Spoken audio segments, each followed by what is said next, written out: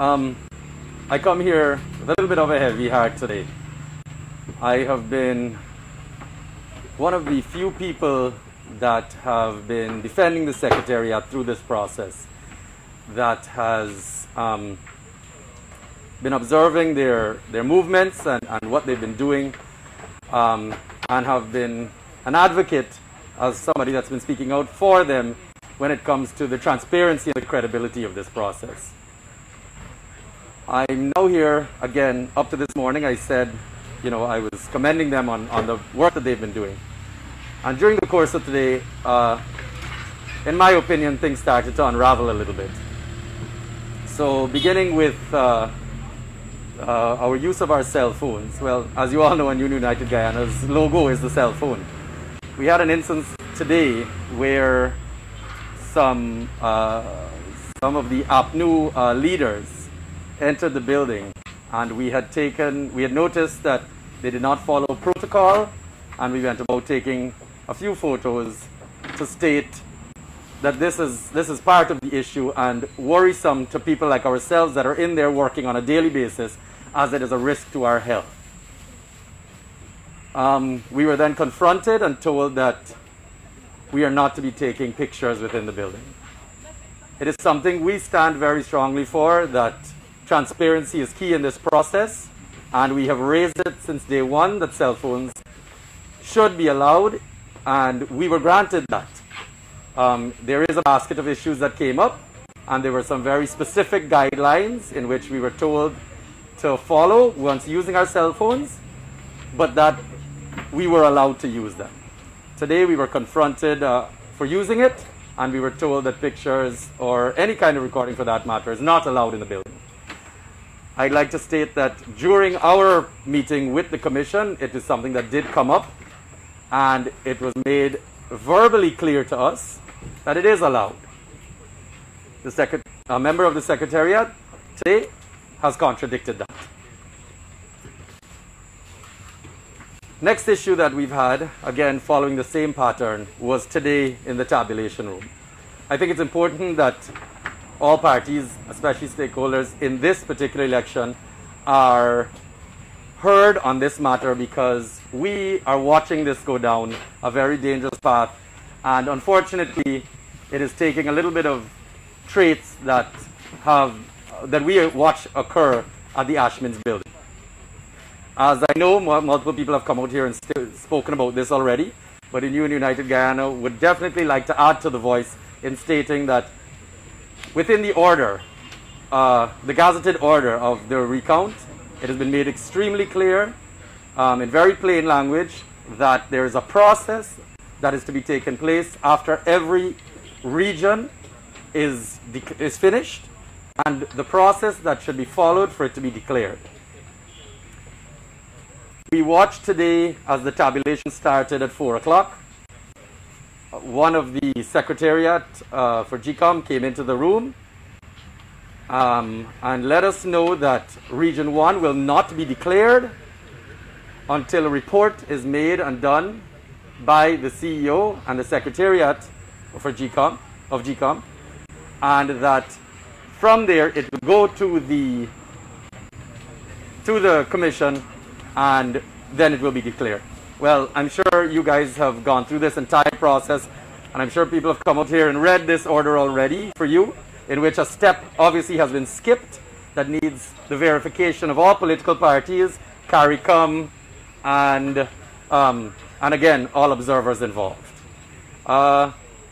Those are two main issues that we brought up. We've been told today, just when we were closing off the meeting, that it will be brought up at the Commission level. The Commission, I asked commissioners as we were leaving, that no meeting has been called for tomorrow yet, and this has brought up a lot of concern. We're in this right now for transparency and credibility. That's what this recount is about. And we found ourselves in another peculiar situation in which we need clarification on, and we are hoping that we can be transparent with Guyana as to what is happening out in there, so that everyone's concerns can be addressed and understood. Are you saying that there's currently no provision for parties to sign off on a declaration before this meeting? When you say no provisions, the provisions are made in the order for that to happen. Our issue right now is it is not happening. So we have raised it there that they are not following the gazetted order. And we have questioned that. We raised concern today that as soon as the meeting finished with the Commission and APNU, as soon as we got downstairs, Madam Chair had left the building once we had these queries. These are the kind of issues we have with transparency, where we are not getting a chance to have these issues immediately rectified. It's been 2 days now. We're on to our second day that Region 1 has finished. Sir, which part of the order it says that the declaration is automatic? I'm just curious. It's not that it's automatic. So what it states is in Section 10 of the gazetted order, it states how the declaration is to be made and gone about, in which it clearly states between 10 and 12 that the process is, once it's finished, once the region is finished, all the boxes have been completed, we then go to the district supervisor. They are then stating that it is signed off. It's all written in the order. It is then signed off by them. It is then corroborated by the parties involved. It is then corroborated by the GECOM and international observers, and then it is handed over to the Secretariat, the CEO, in which he then prepares a report, and that is sent to the Commission for the Commission to review to make the final declaration. That is what is set out in orders 10 to 12 of the gazetted document for the way this recount is to take place. We've raised quite a few concerns here that are occurring from today. And again, I come here with a heavy heart as somebody that's been following and raising concerns regularly with GECOM. And we are now back to square one, and a new United Guyana hopes to get these issues rectified as soon as possible. But again, we have gotten nowhere when trying to contact commissioners or CEO or chair, as they have all left the building. And we fear that we are back to square one position. What has GECOM told you about what will be done to the observation statement? Whether they will be addressed? You know, I brought this up again today, where we are having an issue with conflicting information, as we've heard in the media just from you guys out here, that commissioners are coming with different things, and then from inside there we are being told at certain points that these documents will have a varying impact on the final declaration. So to be very honest with you, that is something that we raised with the Commission today, and we have to get a clarified decision on how these reports are going. And this is something that we've been noticing as a trend, where people are coming out here from various parties. We are, and everybody has their own, version of the truth. And the reality is, we are getting no kind of ratification from GECOM as to clear these matters. I have heard Ms. Ward come out here.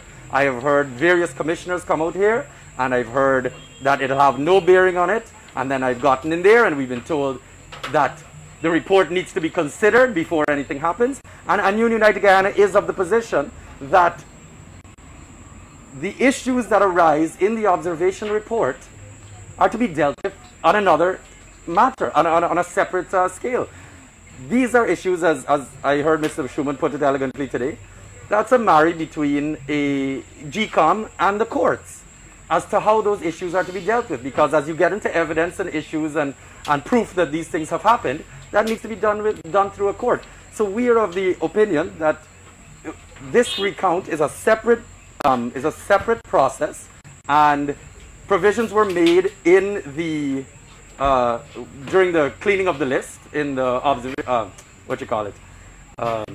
claims and objections period, and then again on the day of elections. You had the entire process while people were voting, in which these issues could have been brought up. So we are now asking to go back into those scenarios, and a new United Guyana feels that this is not the time for that. This is a separate situation and a separate process, and all that needs to be handled and addressed at another time. You mean like in an elections petition? You see, we are trying our best to stay away from labels. We understand what an elections petition is, and we understand people are claiming that this may be an audit or other terms that they're attaching to this. At this point in time, in a new United Guyana's position is that this is a recount. This is what is in those boxes, need to come out of those boxes, understood, counted, rechecked, goes back into that box. How they got there, why they got here, the issues with them getting there are not to be dealt with at this time.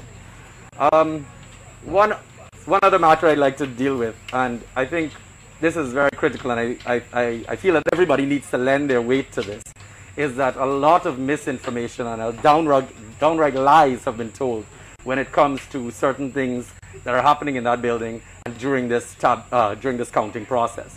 For example, one of those very clearly is the fact that these books, the poll books are missing. We had one instance of that previously, and that has been rectified very quickly. I heard it up to today. An APNU representative said that books are still missing. You guys have had that cleared up. I heard Ms. Ward say that's not true, and we would like to reiterate that.